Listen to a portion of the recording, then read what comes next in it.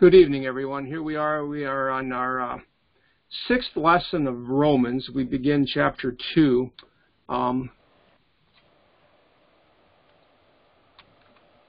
There we go. Let's start with a prayer. Blessed Lord, you have caused all holy scriptures to be written for our learning. Grant that we may so hear them, read, mark, learn, and inwardly digest them, that by patience and comfort of your holy word we may embrace and ever hold fast the blessed hope of everlasting life. Through Jesus Christ, your Son, our Lord. Amen. Okay, so just a brief overview.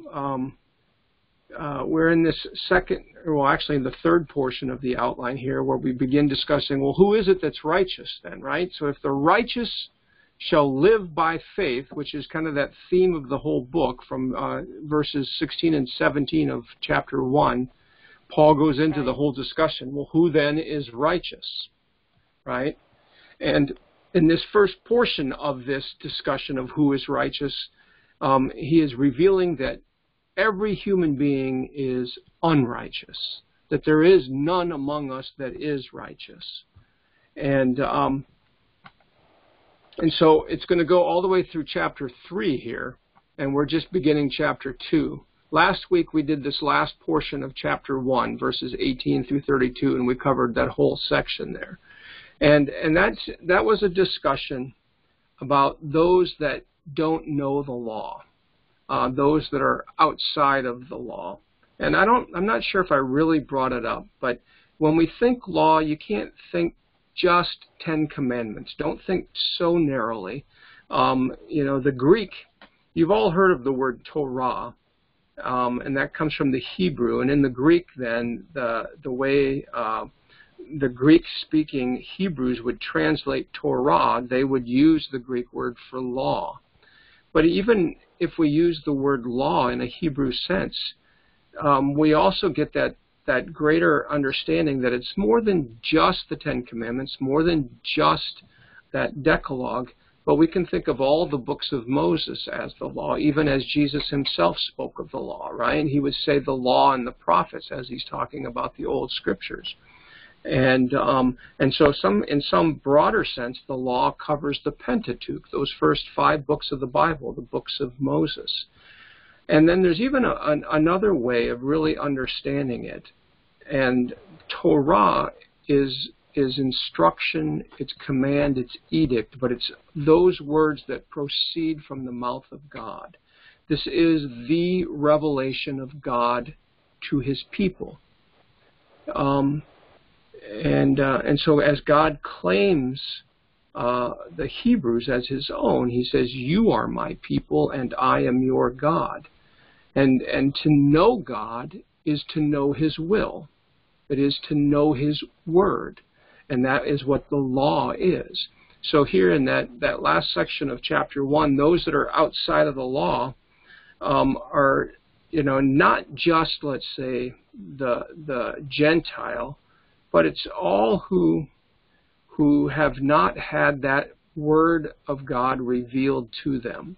So in other words, they are those that stand apart from any revelation of God. So and Paul here yanks out from under them any kind of excuse that they might have for not knowing God's will, right?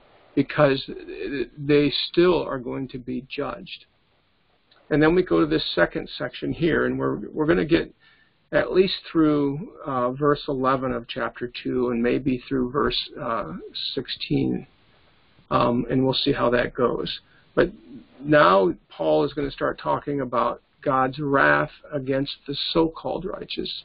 It is against those who think they're righteous, those who think they're righteous because they know the will of God and they believe that they do it. Okay? So let's start taking a look at that. Don't worry about my squiggly lines. This was my way of marking it up so I can make sure I can talk about everything. I'm going to read this first section here, the first five verses. Therefore, you have no excuse, O man, every one of you who judges. For in passing judgment on another, you condemn yourself, because you, the judge, practice the very same things. We know that the judgment of God rightly falls on those who practice such things. Do you suppose, O man, you who judge those who practice such things and yet do them yourself, that you will escape the judgment of God? Or do you presume on the riches of his kindness and forbearance and patience, not knowing that God's kindness is meant to lead you to repentance? But because of your hard and impenitent heart, you are storing up wrath for yourself on the day of wrath, when God's righteous judgment will be revealed. Okay, so let's treat these here. Paul, in chapter 1, talked about people kind of in the third person. They, them, those. In chapter 2 here, he becomes very personal. He starts using, so in English you can't tell, but you there is singular. It's the second person singular. So it becomes a very personal. It's as if Paul is talking to every one of us individually. And so he is. And he says, therefore you have no excuse. But then, oh man, it's that broad term, because what he's doing here, he's saying, because you are a member of the human race. You are a part of humanity. Every one of you who judges, right? So if you are a part of the human race, which every one of us is, and if we participate in this judging of others, he's saying, hey, you have no excuse. If you're going to start levying your judgment against others, you've got nothing to stand on. He says, in passing judgment on another, you condemn yourself, because you, the judge, practice the very same things.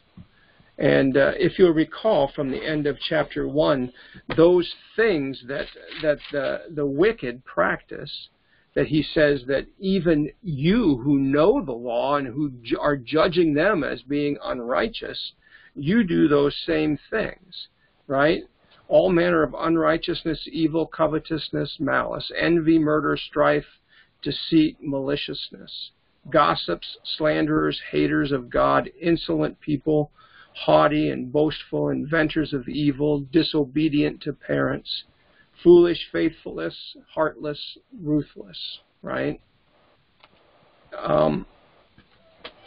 Here in chapter 1, he says, though they know God's decree that those who practice such things deserve to die, they not only do them, they give approval to them. And Paul here is accusing the very people to whom he is writing of the same things. It's that whole thing, get the log out of your own eye before you start looking at the speck or the twig in somebody else's. And so the highlight thing here, though, is that Paul really grinds it home and makes it very personal. And then in verse 2, we know that the judgment of God rightly falls on those who practice those things, right? Those such things. The ones who do those things, yes, we all know they fall under God's judgment, and they rightly deserve whatever God gives to them. And then he goes on in verse 3, do you suppose, O man, right? So again, that you who are a part of this humankind, you who judge those who do those things, who practice such things, and yet do them yourself, that you will escape the judgment of God? Right? I mean, what's the difference? They do those things and you do those things. What's the difference? If they violate God's law, they violate God's law, and everyone that does them stands under judgment.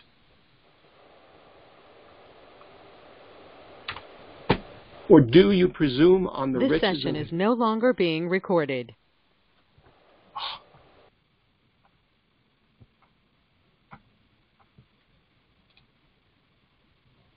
The recording has started.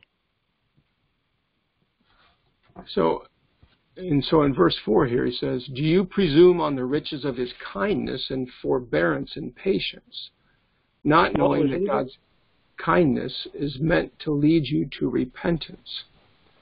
Now, certainly, we know the character of God, that he is kind, that he is patient. And I really like this word forbearance. It's not a word that we typically use in our current day and age, I guess. But to forbear is to suffer, right? We suffer the mask for the sake of those that don't need to be exposed to COVID, right?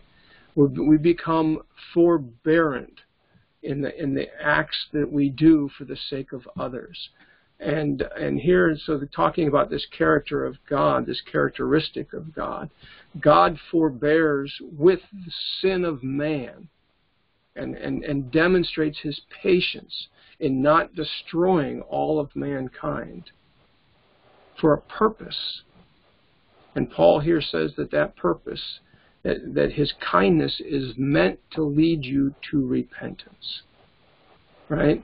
So through all of this forbearance, this actually brought up that whole thing that, people wonder, well, why does God let such evil things happen? Well, this is partly that answer to that. Why would God allow hurricane and tropical storm Isaias to come through and wreak havoc on all of these things and kill people and destroy property?